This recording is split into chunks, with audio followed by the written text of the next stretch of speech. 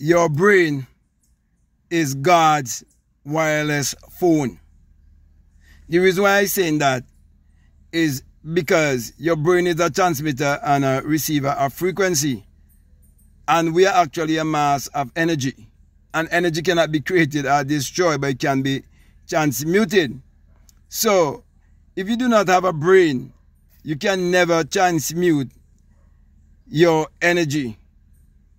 And that energy is the invisible substance, which we refer to as God, the creative power in man.